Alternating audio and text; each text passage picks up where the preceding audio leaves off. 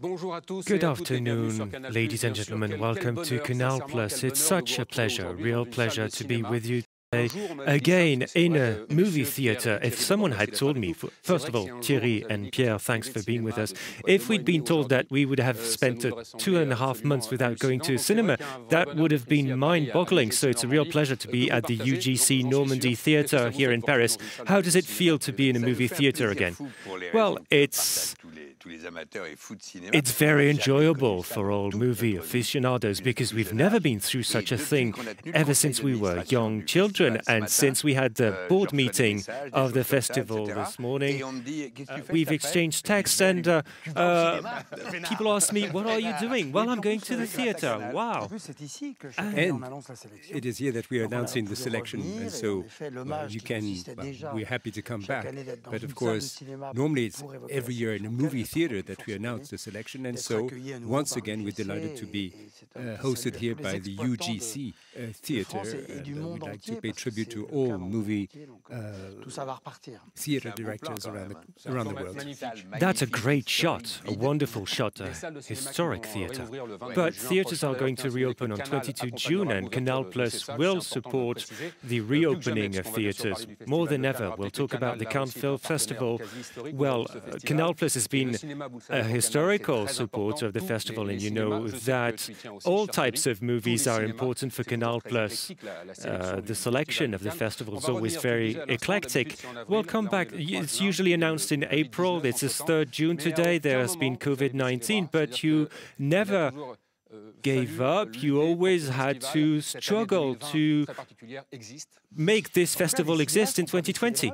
Well, the thing is, we had as many as 2,067 nominees. I mean, at least people sent us all these movies, and it was for us to go through all these movies, see them all, and together with Pierre Lescure and the board of directors, and of course with the professionals of the industry, we got together. And of course, it is for Cannes to play its usual role in May. Well, this time the city of Cannes was closed down, and we couldn't say just goodbye.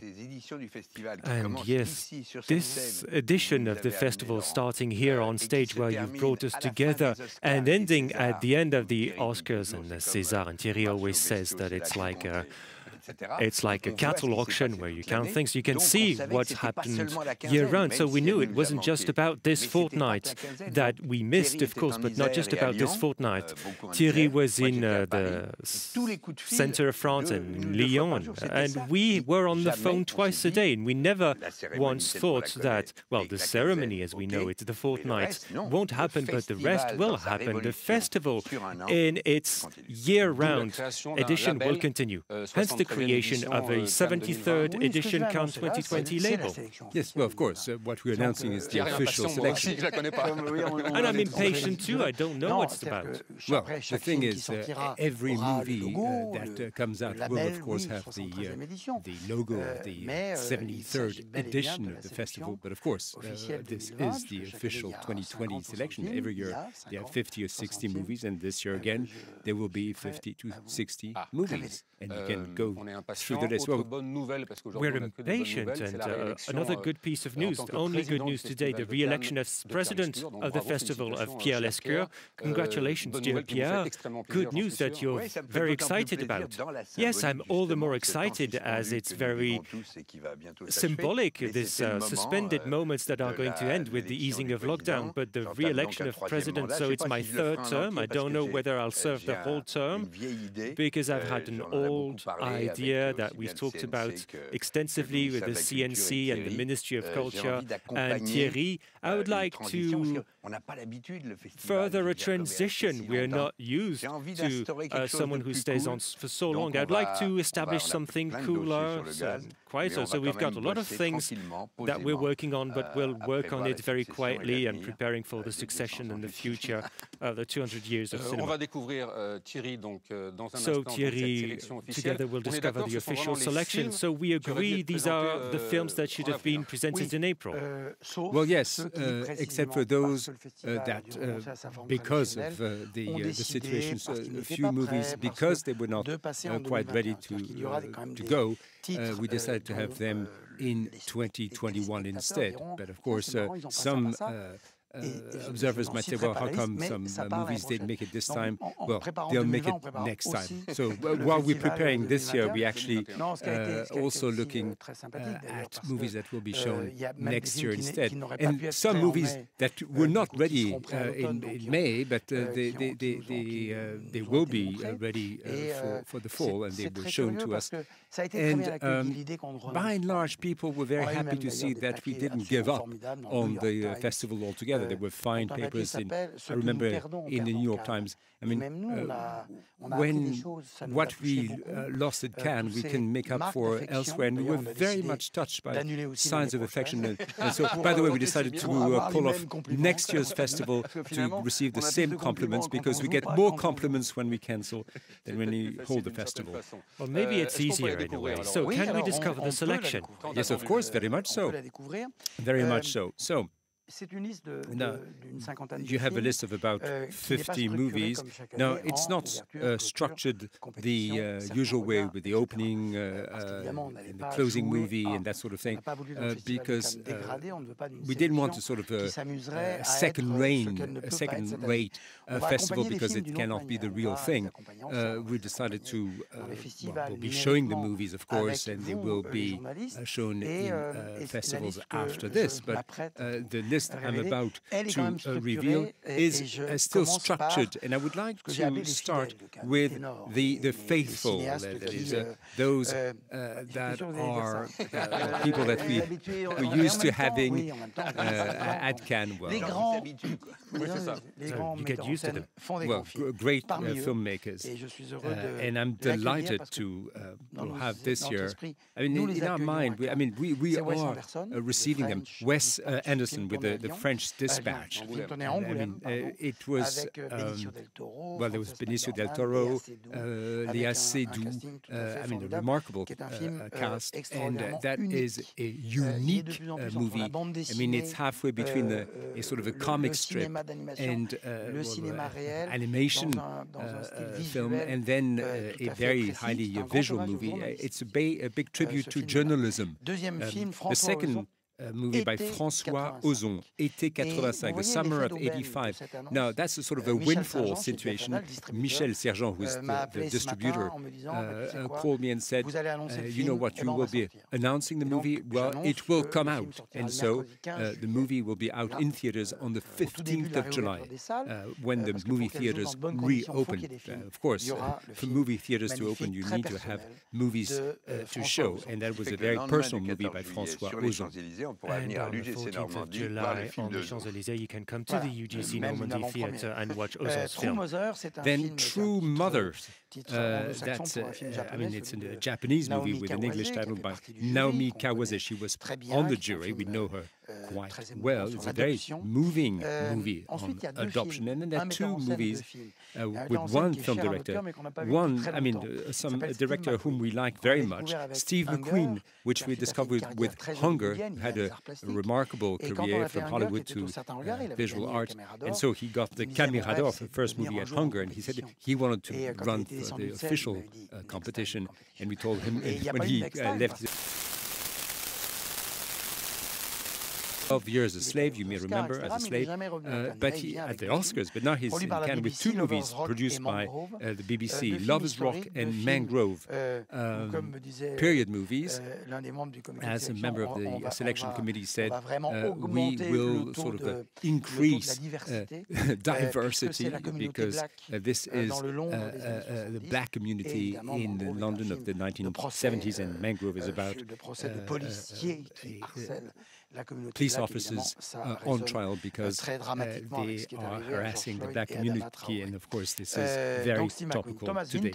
Then Thomas Vinterberg, his movie is called Druk. It sounds like drug, and it's almost the same thing, because it's a movie about that. It's the midlife crisis with Matt Mikkelsen, who decided to get drunk and on the bench to think about the passing of time. Then Last Words by Jonathan Nossiter.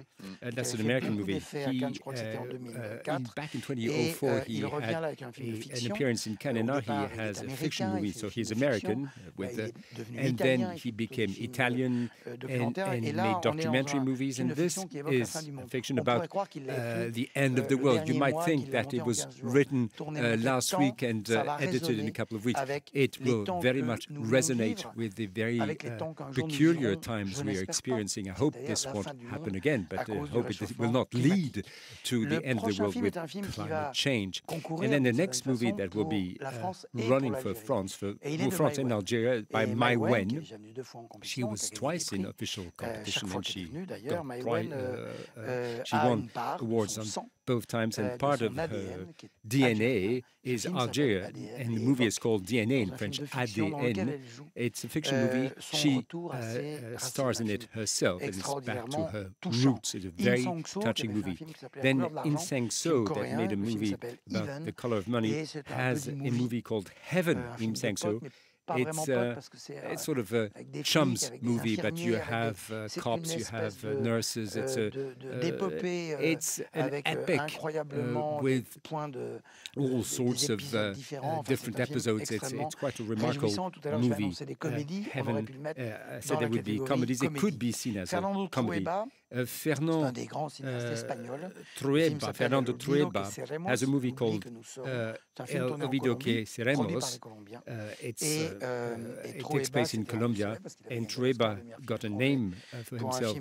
He got an Oscar called Belle Époque, and he said, I don't believe in God, and I will not thank God, but I do believe in Billy Wilder, and I would like to thank Billy Wilder. Then Lucas Belvaux, a Belgian filmmaker, very much almost a Parisian, Des Hommes, men. Well, who are these men? Men of a certain generation, that of Gérard Depardieu, who is in the movie, who were on in the Algerian War, and they came back changed. And that is a movie about the center of France.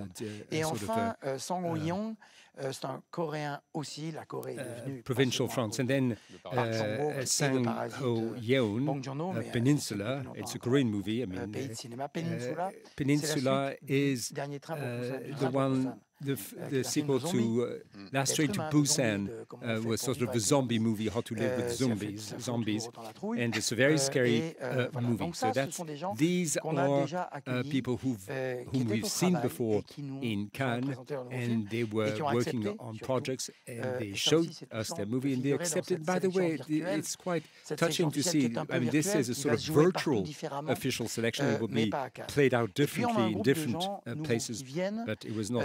It will not be Cannes as we knew it. And then we have newcomers, people who came once, such as Koji Fukada, the Japanese who had a movie on Certains Regards. Now he has a new movie called The Real Thing. That's a long movie, almost 5 hours. But when people go through the list of films, oh my God, that's a three-hour movie. Am I going to sit through all this? This time, nobody said anything about that. But by and large, the movies there, except for this one, are quite short. Then Danielle Arbid is an Lebanese filmmaker. She had this movie based on a book called Passion Simple, Simple Passion. Then there's a French movie by Marie Castille Mention Char. A movie is called A Good Man. And that kind of film you might think, well, is that movie for the Cannes Festival? Well, we think it very much is. It's directed at the general public. I will not reveal the story, but it is a societal movie.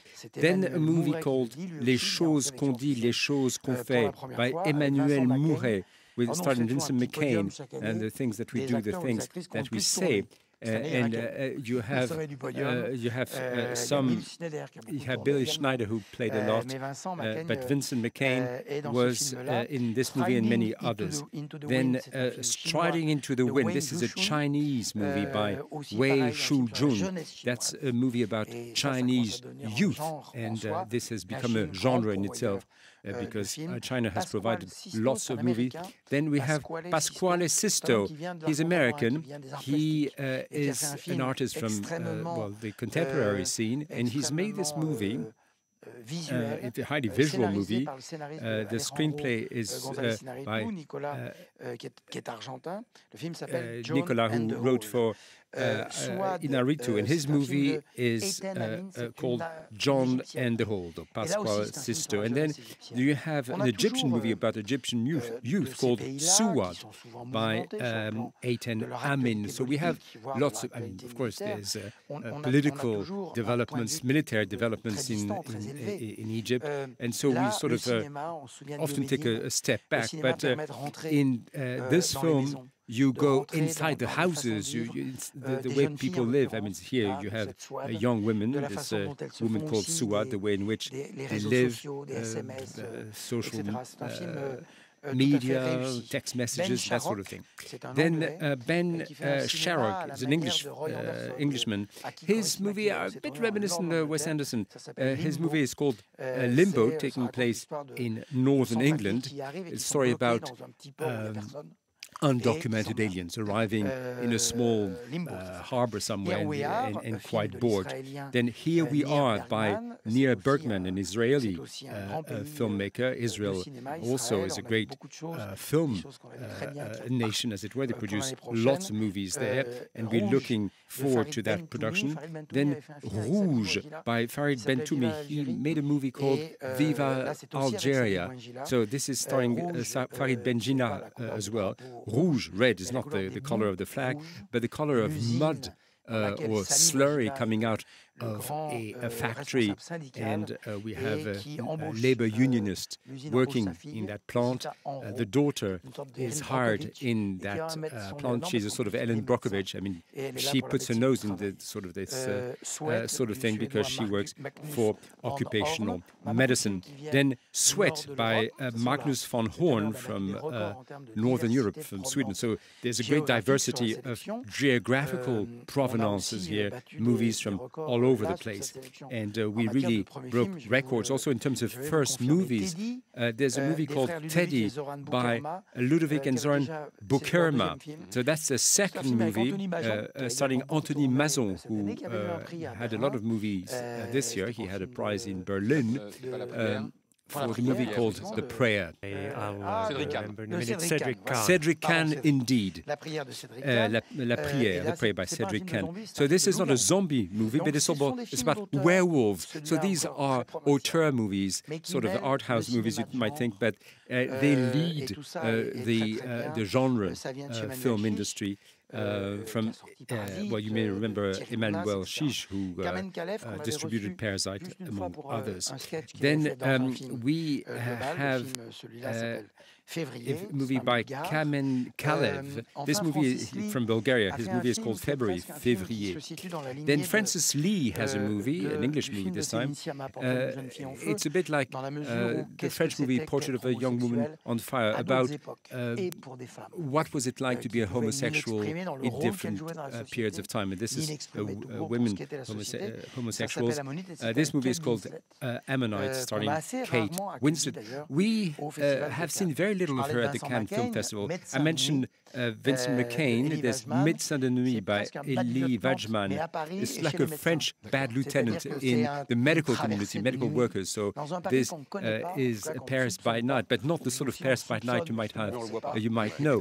It's a different sort of behind the scenes Paris by Night with Sarah Giraudot. Then Enfant Terrible by Oscar Rohler. This is a German filmmaker, and this is, in Germany they make lots of movies. We don't see them all, but here the bad boy, the Enfant Terrible, is none other than Fassbinder. You may remember that Fassbinder died young, before the age of 40, and he actually made 40 movies, 25 plays, and that movie is theatrical. It tells the story of Rainer Werner Fassbinder, the filmmaker, who was also an alcoholic. And then by Pascal Plante, there's a movie called Nadia Butterfly, The Day After photograph. You have that's two sporting movies. You have this athletes who's won the competition, and then what happens next. And this movie was directed by a man, but we live with this woman from beginning to end, and it is quite remarkable. And then to complete on the newcomers, there's a skits movies by Johnny To from Hong Kong, and we would like to tip our hats to the people of Hong Kong. By the way, they received us very warmly in Cannes. There was a November last year, we were received, and Johnny To is a fan of French wine. Anyway, he has Johnny To, we have Anne Wee, Tony Hark, Samino Hung and Nguyen Wong Ping and Patrick Tam about Hong Kong. So you have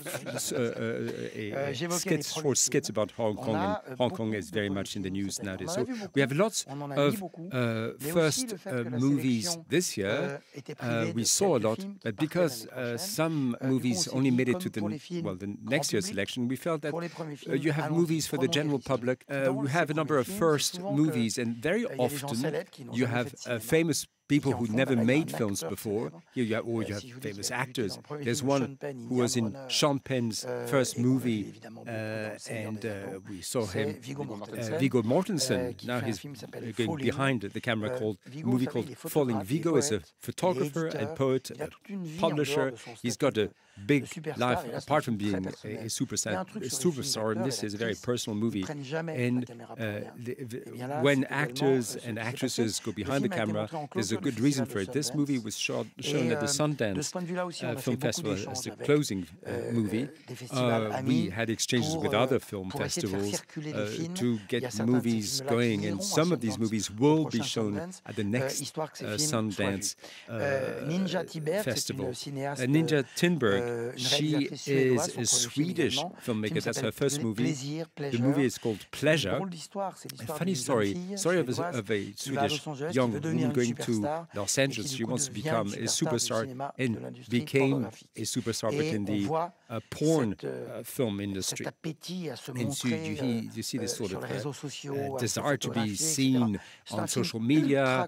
It's a very contemporary, very sort of unsettling movie, but a very powerful movie. As Charlène Favier's movie is called Slalom.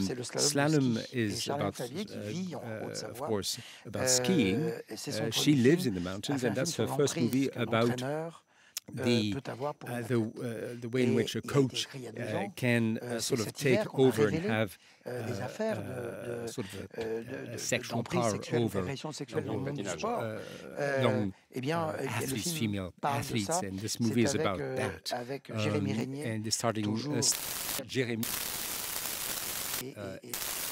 The main role, and many actors. Then Casa de Antibois by Chao Miranda, a Brazilian movie, and Brazil is going through difficult times.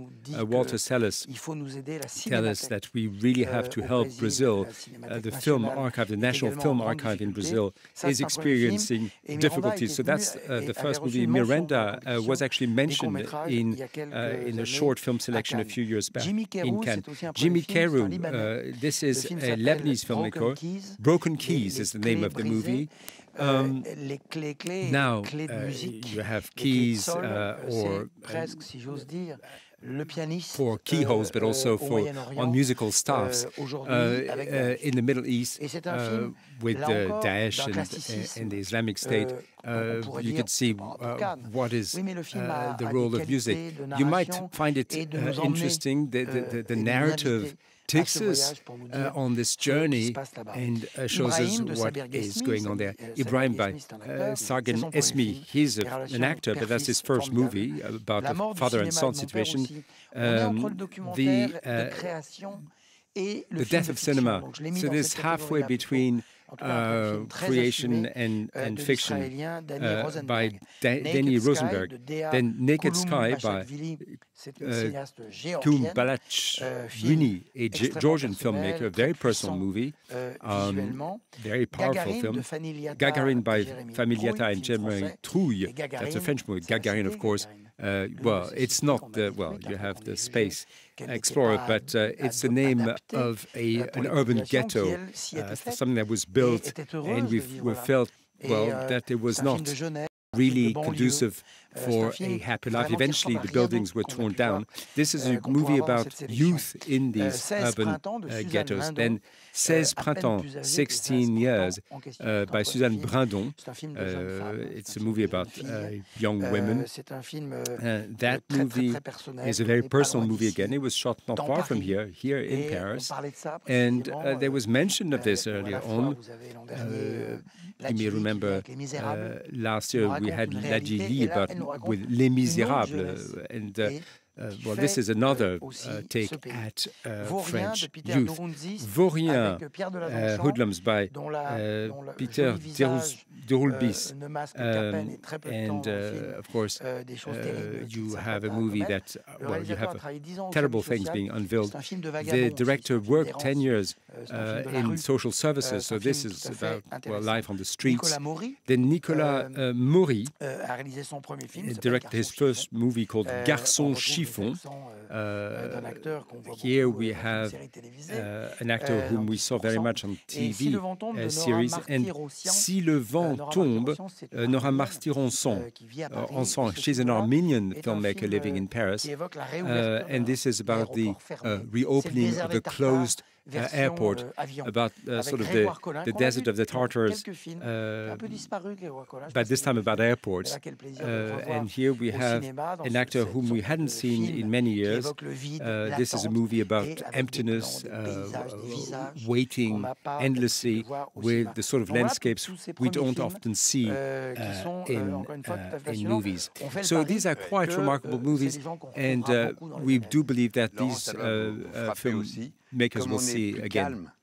Yes, well, because since it's quieter here at Canal than when we are selecting the movies 2 weeks before the festival, it's a sort of enjoyable quietness where you explain how out of 2,000 movies received by your committee, you called it to 50-odd films, and you explain that. It's almost like lace points, and it's exciting. Well, that's about an airport, and we're waiting for things to happen. Even those. But like literature, I mean, like if you go to a bookstore to buy a book, I mean, you should just go to the bookstores and you read a book, you say, well, this is literature, and this movie by Nora Martiron about airports will be shown also by Acid. Acid is also a selection, a small competition in Cannes, and we worked with them, and we felt, well, look, we'll be introducing this film jointly with the official selection and Acid,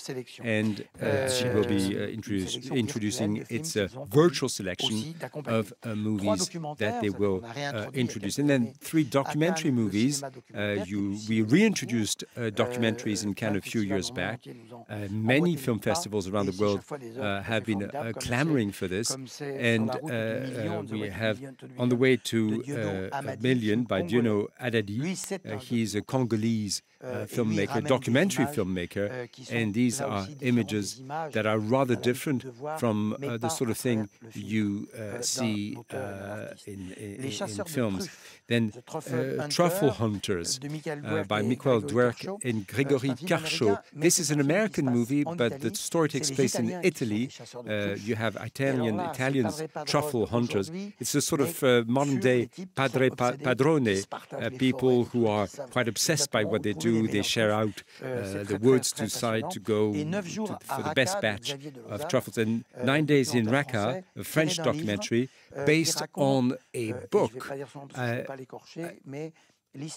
It's the story of 2 women, one who goes to meet the one who became Raqaq's mother in Iraq, and the mayor of Raqqa, the first liberated city in Iraq after the war. It's a very impressive movie and about determination, and we can see that feminism, of course, is an everyday struggle, but there feminism sort of becomes evidence through political will, the determination of that woman who became the mayor of Raqqa in Iraq. So you have lots of documentaries that you can find on TV, but you also have documentaries in movie theaters. And then, we took a few risks in that selection. We have 5 comedies that are part of Antoinette in the Cévennes by Caroline Vignal. It's her second movie, 20 years after her first movie. It's a very pleasant comedy about Jérémy, who, on a heart crush, decided to loved one up in the mountains, based on a movie by Antoine Decaune. It's a very funny movie.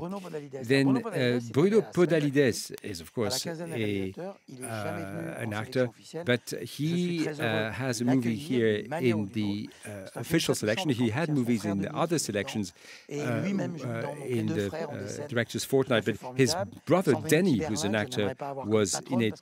Sandrine Kiberlin, I wouldn't like her, is the boss. I would like to have her as a boss. It's about the world of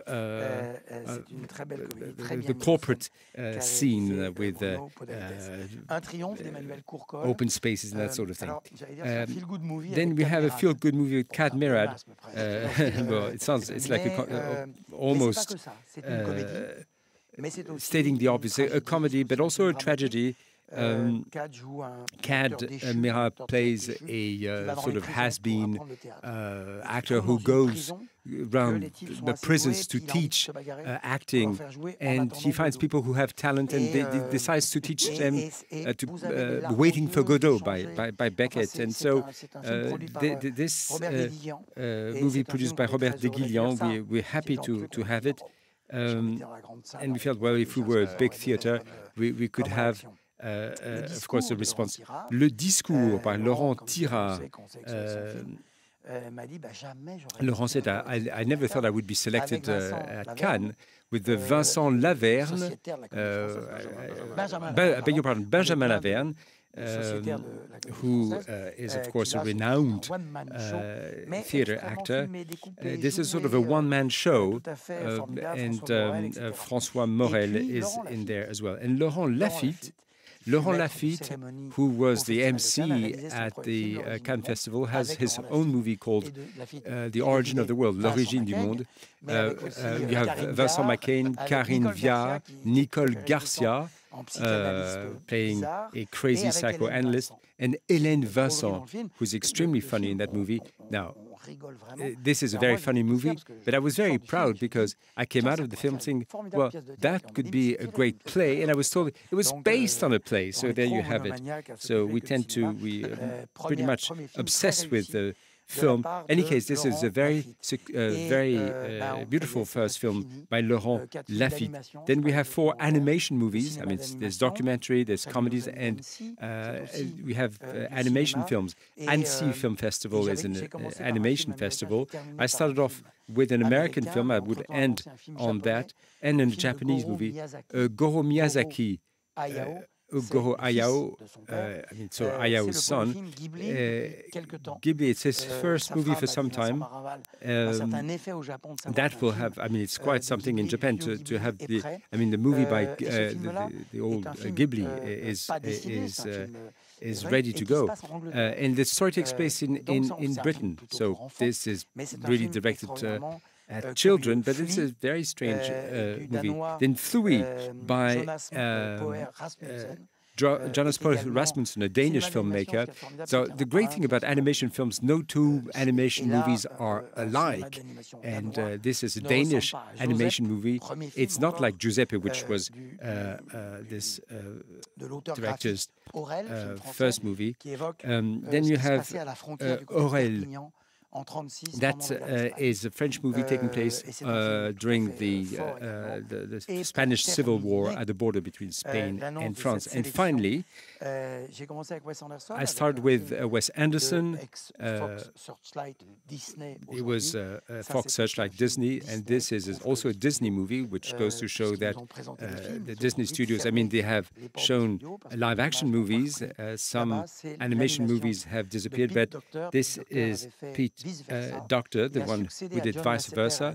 He succeeded John Lasseter at Pixar, so that this is a new Pixar movie called Soul, based on, it's about jazz. It's a very beautiful animation movie, and we're delighted to have them. I mentioned Wes Anderson. We have François Ozon's movie coming out on the 15th of July. That movie will be out on the 14th of October. So movies will timidly be coming out in the theaters. I mentioned America. In the US, we're not quite sure the Oscars will take place. They may be postponed. We don't quite know. But at least we have a great program for the French César and for the French film industry. We didn't want to put the French movies to the fore more than America, than international movies. But of course, we see the movies here at home, and then it's a little bit every man for himself. But you know, when we fly around the world to Asia, America, and you watch movies on a tiny screen on a plane seat, I'm always very touched to see French movies on around the world. But sometimes you wonder, why did they pick this movie or that movie? But sometimes you have surprises, and I certainly hope this selection will be successful as well. Yes, that's something to be excited by. But yes, we also want to support these movies. Dear Pierre, you were saying a minute ago that these movies you see in Cannes for the first time, they usually have a great career, taking them all the way up to the Oscars. We've named a list of movies here, but we really want to support these films, these feature films. Well, yes, we will support them, and of course, this is we're showcasing them here. Their names are on the map now, as it were, so we will be supporting them also through the festival, the website.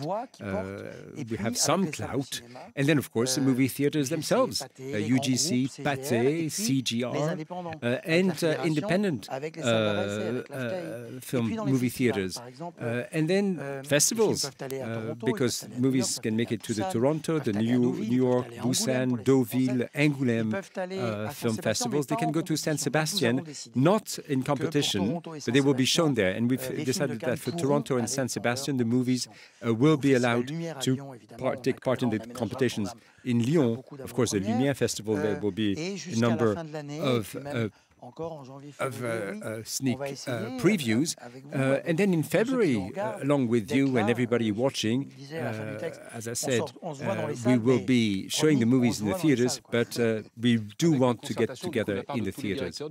And all that in consultation with all the festival presidents. We've been through an unprecedented period for the last 2.5 months, and we were very afraid for movies, and most theaters are still closed. Were there discussions during lockdown with Venice, Berlin, Toronto?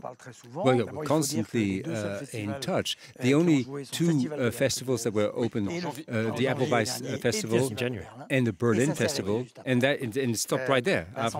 Vincent Perez has a heritage film festival in Lausanne. He had to cancel on the day before it was scheduled to open. Elaine Sten from Locarno Festival, she also had to give up. Now, the autumn festivals should run. Of course, we are in touch with everyone. We thought maybe the other festivals could be working in Venice hand in hand with Cannes.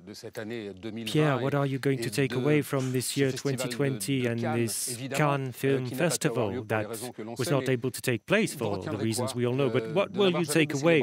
The fact that you never gave up. We started the show talking about this. And you never thought, no, we're going to do something, we'll fight for that. Yes, because when Thierry told me, well, at the beginning of lockdown, we didn't know. Well, we still felt that maybe we could organize the festival in May. He told me that the way things are happening with the flow of movies that are coming will be in excess of 2,000 movies. So you can see this life that wants to express itself. And it was so high. One day on the phone, him in the Alps and myself in Paris, we thought, well, this rolling festival year-round will need to find a way for it to exist. So we thought we could postpone it to early July, but when early July we had to give up on that. We thought that anyway we needed to give these movies a boost. That's the resonance of Cannes, this Palme d'Or, this great decor here. And just look at the background. That's the background of the Lumière Theatre that you have here on this stage at UGC Normandy. And on top of that, the movies were coming in. So Thierry was telling me how he felt about the films, the discussions he had with Christian Gell and the whole team. So it could not possibly stop. We thought that people were knocking on the door of these closed cinemas. It was going to happen, so we had to give that a boost. That's a very moving and quite spectacular illustration of how strong the Cannes Film Festival is year-round, 365 days a year. So there won't be any winners. It's just a selection, but that's the strength of Cannes, showing the movies. Yes, well, that makes it very democratic, doesn't it? Everybody is on an equal footing. But of course, they said, well, why was this part of the competition? That un certain regard. Well, this time, everybody will be allowed to give out his or her own Palme d'Or or whatnot. At the end of the year, we'll be able to take stock. I mean, we might have come up with our own choices, but some movies are more say suited for the official competition, other for the midnight show or something. But there are 60 million selectors, and so based on that list, everybody will be able to decide what the official selection could or should have been in the beautiful Palais des Festivals in Cannes. By the way, during the lockdown, the homeless were posted at the Cannes Festival building. And so Cannes is not just for the red carpet and glamour. Of course, it's about the film industry, but the city has a life of its own. And there was a changing of the lines. I was asking Thierry a minute ago, what will you take away from this edition of the festival? Well, I can see that film is alive and kicking. And the weather was great during this edition. That is true. Well, film was very much alive, and during the lockdown, people watched movies on TV, some of the film heritage, restored versions of old movies. And so, if in 30 years' time we want to be able to watch movies, we have to look after film today. And the mythology of film, the film narrative, is the story of cinema. People going out to theaters and watching movies. And if you want to film to be alive in 30 years' time, we have to work on it now. And usually what's starting when we're on stage here and you announce the selection, there's a question coming and someone asking, how come there are no Italian movies? So Thierry, no Italian movies? There's an almost Italian movie, isn't there? The Truffle Hunters. But in any case, Sharon Las Bartas, this Lithuanian filmmaker, is on the selection. And usually that's one country that's left out. Thank you so much, gentlemen, to the both of you. Movies on Canal+, it's only starting because here together we've just discovered the official selection of the 73rd edition of the Cannes Film Festival. In a minute, we'll be with Yves Calvi for the Edition du Frais about movies coming out in theaters from 22 June here in France and the film industry, and we'll have you on Le Cercle with Augustin Trapenard. So more and more movies on Canal+ as ever. See you very soon.